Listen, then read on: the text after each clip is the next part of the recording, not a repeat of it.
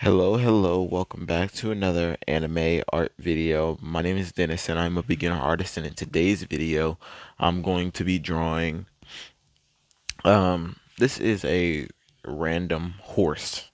Not horse. I want to say a rock, not a rocking chair, but like a cradle, a rocking cradle with a dragon on top of it.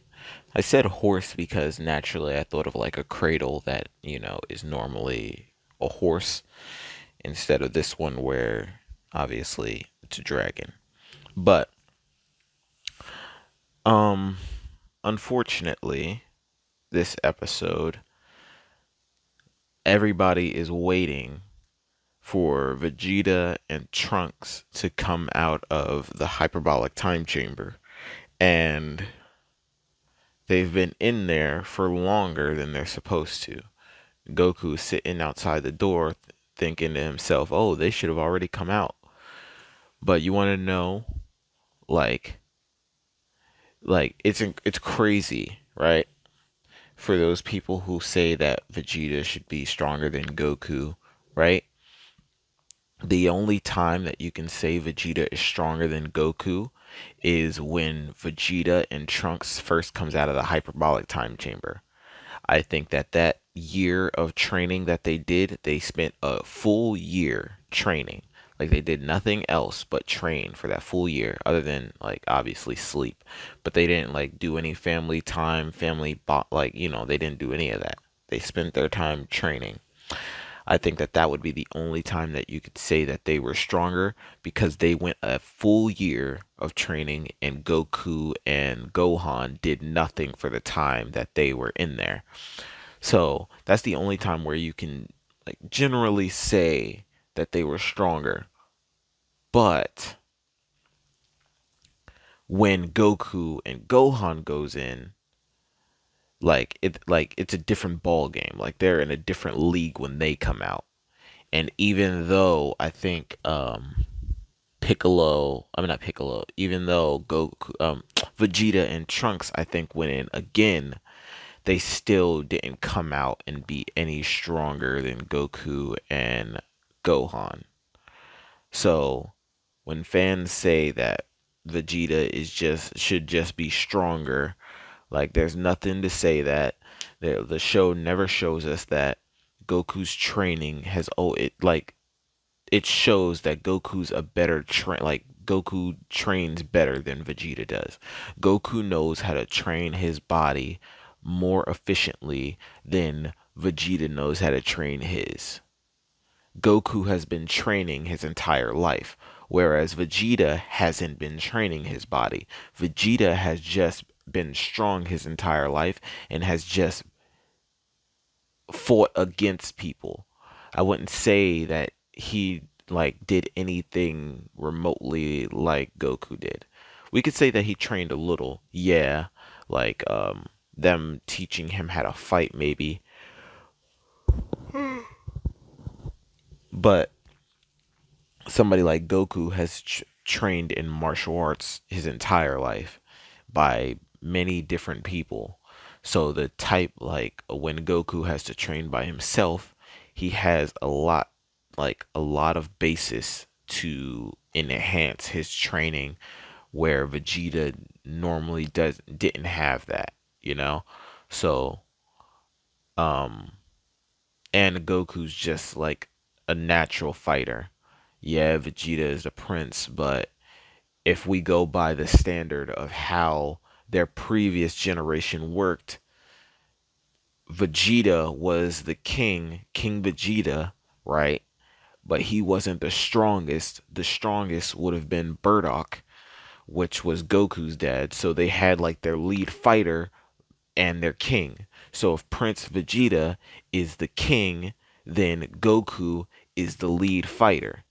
Naturally, people seem to like forget that that's the dynamic that they had, because when Frieza was getting ready to destroy everything, I don't remember King Vegeta being there. I remember Burdock being there, front line, front and center, fighting, but no King Vegeta.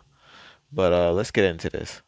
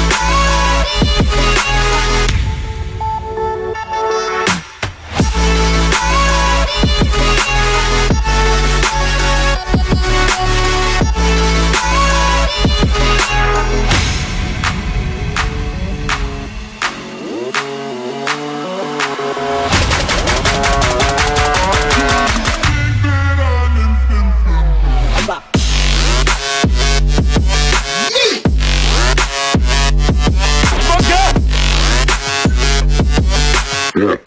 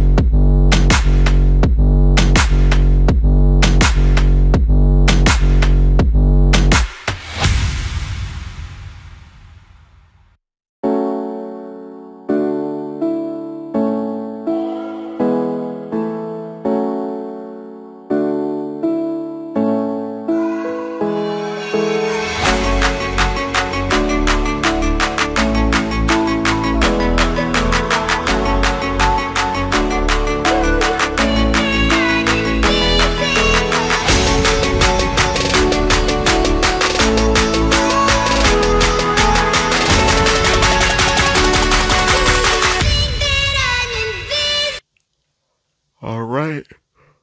I am finished with this picture of the rocking dragon. It's a rocking. It's like a or a cradle dragon. That works because it's a it's a cradle for the children or for the child. Speaking of which, Bulma's dad put Trunks to sleep in this cradle, and Bulma freaked out because she was having difficulties with a few things and woke him up. And I'm like, come on now. If you like kind of aggravating. Like that's like somebody putting your child to sleep and then you coming home and then waking them up, right? And then expecting that person to put them back to sleep. Like that's literally like the worst thing in like not it's not I was about to say it's the worst thing in the world, but it's not the worst thing in the world, but it's a pretty bad one because somebody else held the responsibility of doing this certain task, and then you, being irresponsible, decided to undo the response, like the my responsibility, and then expect me to do it again. You know, that's like me. That's like me feeding your dog when you're not home. You get home, and then you don't feed him like the next day or whatever, and then you call me and you're like, "Wait, did you feed my dog? He's hungry for some reason." And then you expect me to feed, like, like that's almost like the same thing, but like that's a far off, like that's way more far off than you know, the other example that I gave. But it's whatever. That's it for this video. If you liked it, be sure to leave a like, subscribe. If you didn't, let me know what I can do in the comment sections to make it better for you to watch next time. The glove is off. Peace, love. Thanks for watching.